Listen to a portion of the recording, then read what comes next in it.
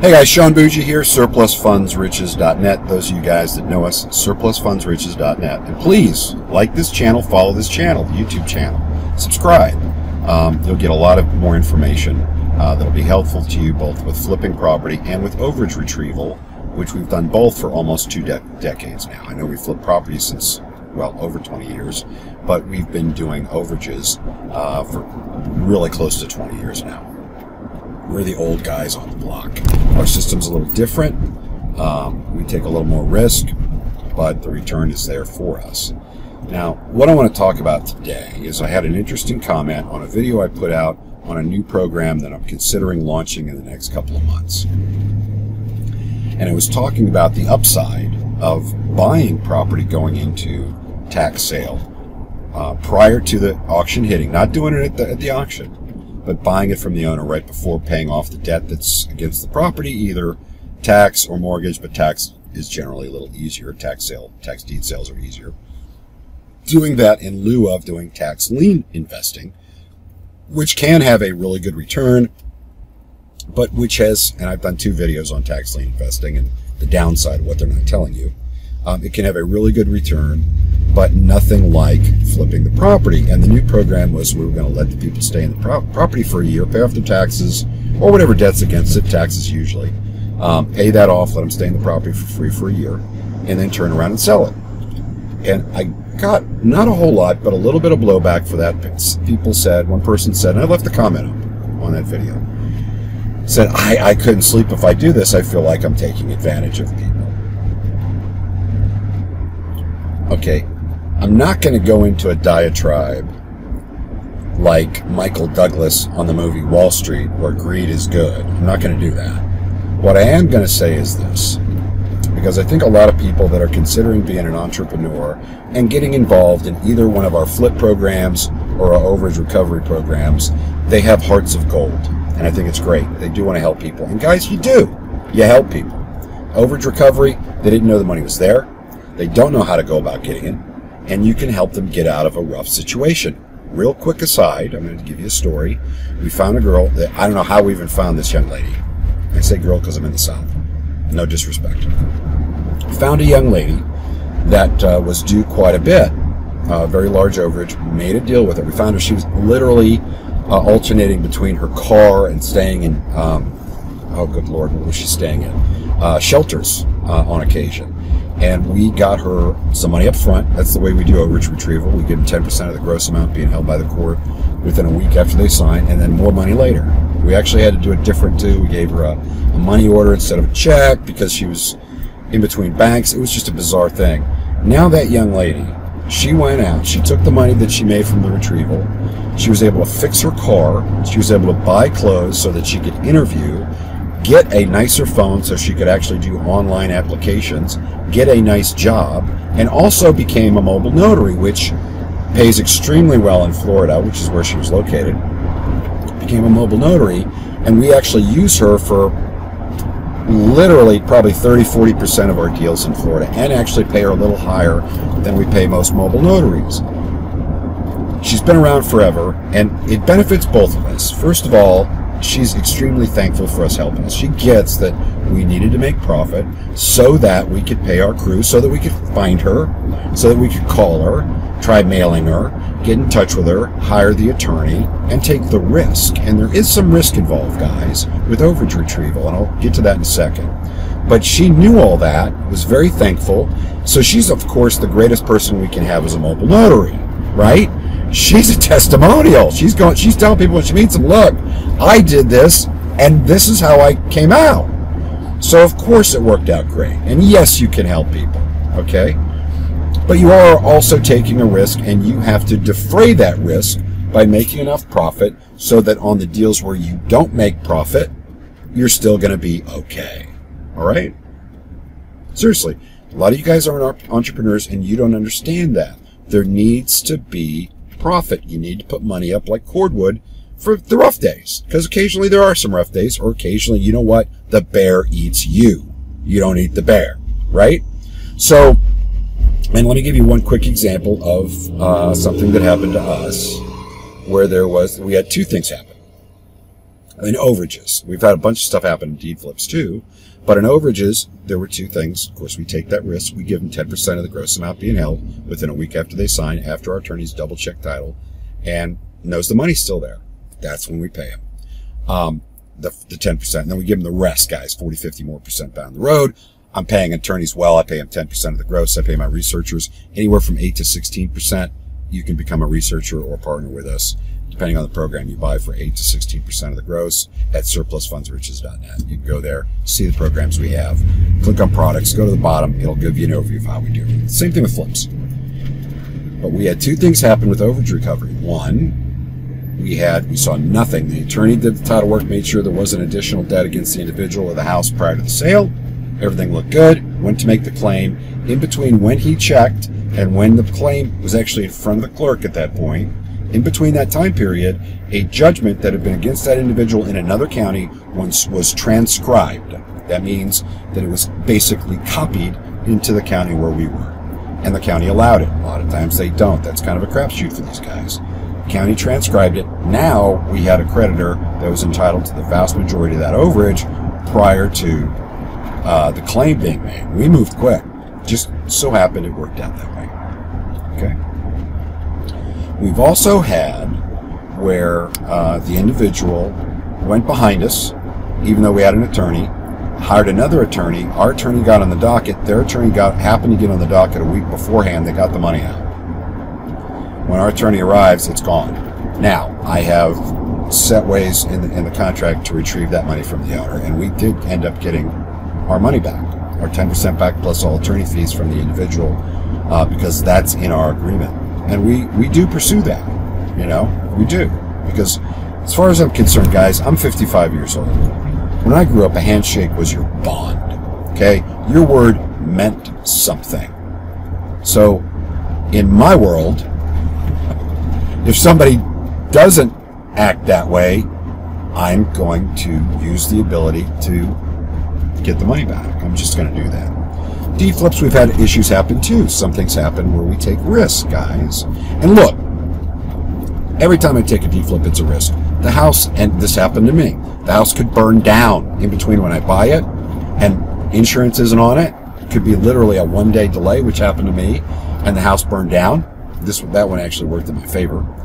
We had a mobile home in Florida actually get, it is mobile, taken away, and I got a call from a sheriff in Texas where they were moving it from Florida to Texas, going to sell it in Mexico, and apparently that's pretty common in Florida. Didn't know that until that happened.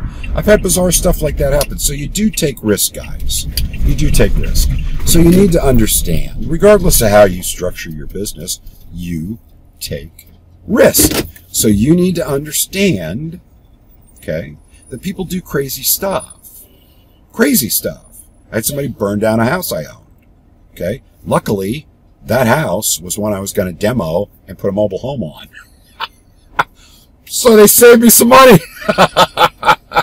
And that's an interesting story in and of itself. Again, I had a mobile home actually taken from the property. Okay. I had that happen. I found out later, even though we had pictures of the interior and everything looked fine, I've had a house where the people actually I found out later, had a hole in their floor going into their crawl space, and that hole was where they were going to the bathroom. In their crawl space. Can't resell that house. I've had where a house was not only somebody came in as a squatter, but they were cooking meth. I don't deal with that, guys. I just get rid of the house. In that case, I literally got in touch with the city and made an agreement where they would demo it. I'd give them the house, they'd demo it and take care of it. Luckily, it was during a time when that was common and the cities and counties wanted to take care of that. So that worked out that I didn't get any money back, but I didn't have to deal with that.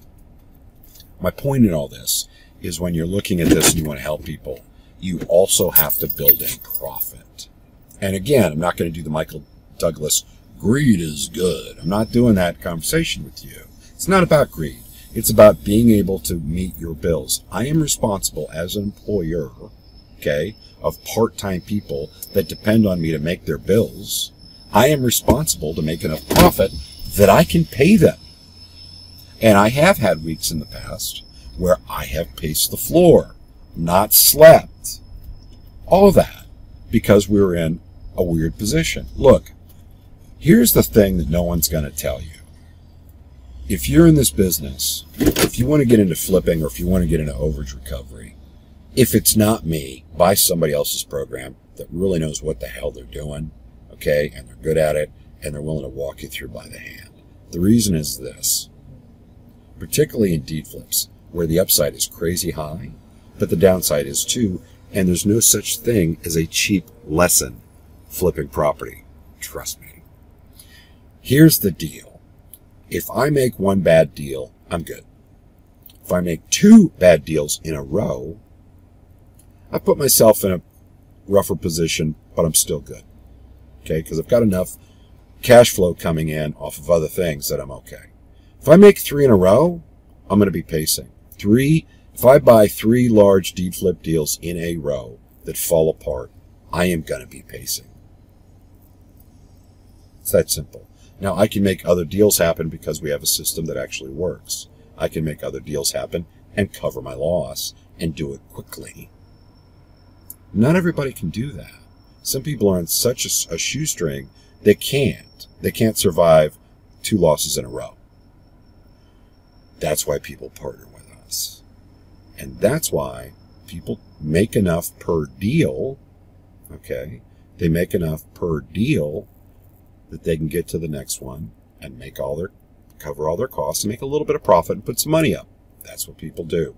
I have had deed flips where I literally broke even. They're extremely rare now because we're really damn good at what we do. But I've also had one where it was a bizarre setup in Durham, North Carolina. I'll never forget it. And she was going into tax sale, had zero debt against the property other than the taxes. It was before the market got super hot, so it could have been worth 120, it could have been worth 180.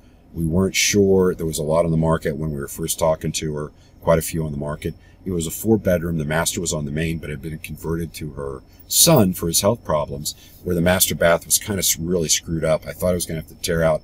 This is back when I fixed and flipped a lot. I thought I was going to have to tear off the wall between the master bath and the office area, create a new wall, and expand that whole thing because the master upstairs didn't have a bath. It was really funky. I ended up just really maxing out the bath, maxing out the kitchen, and we luckily found a buyer that liked the setup because she was going to have her mother live with her on the first floor in that master, and she could be up in the secondary master upstairs and use the whole bath. Just got lucky with a buyer. Had 40 into the owner, 40 and 20 actually. 40 into the owner, 10 into taxes, and then another 50 in fix-up. Had 100,000 into the house, and we sold it for 200. Home run! I had no idea I was going to be able to pull that off. I got lucky with the buyer.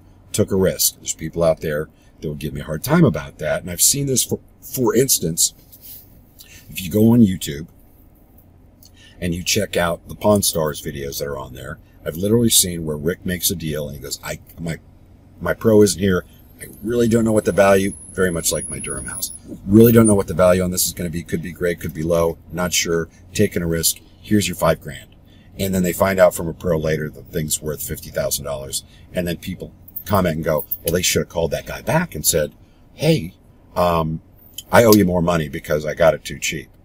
What about all the deals that Rick didn't make money on? Should he be able to go back to the seller and go, hey, lost money on that deal, you owe me some more money? No. So you got to get into the right frame of mind. You're not taking advantage of people by any means. In fact, when the pandemic hit, Jeff and I had a really long conversation, and the conversation basically got summarized into this. Look, more people are home and everybody's broke. We're going to be able to put more deals together, right? We're not going to offer them any less than they would have prior to the pandemic. We're still going to make great money. They're going to do good. It's a win-win. Let's do this. Let's not try to take advantage of the situation. So we're not taking advantage of people. And that new program I talked about, we're not taking advantage of people. There are people that would have, especially in a tax deed sale where it's not a tax lien, they would have lost their house probably in a week or two and been on the street. I'm going to let them live there for free. This is what the new program that we're going to launch. I'm going to let them live there for free for a year just by paying off their taxes. Usually it's going to be a tax deal in tax deed sale. Instead of paying off the taxes and getting tax lien and getting a 15% return, I'm going to pay it off, let them live there for a year. Just like you would have had to wait it on your tax lien certificate by. Wait there for a year and be able to resell the property for 3, 4, 5 times what I got it for. They're happy. And guys, when you make a deal with someone, you make a deal with someone. It's two adults making a deal. You're not taking advantage of somebody said yes. You're not. If they don't want to take it, go to the next one and see what you can do.